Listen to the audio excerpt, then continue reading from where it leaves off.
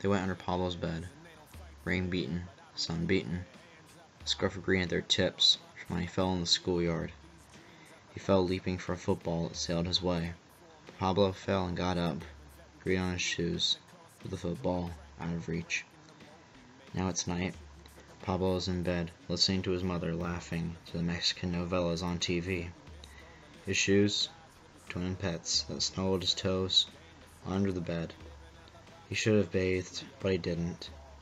Dirt rolls from his palm, blades of grass tumble from his hair. He wants to be like his shoes, a little dirty from the road, a little worn from racing to the drinking fountain 100 times in one day. It takes water to make him go, and his shoes to get him there. He loves his shoes, cloth like a sail, rubber like a lifeboat in a rough sea. Pablo is tired, sinking into the mattress. His eyes sting from grass and long words and books. He needs 8 hours of sleep to cool his shoes, the tongues hanging out, exhausted.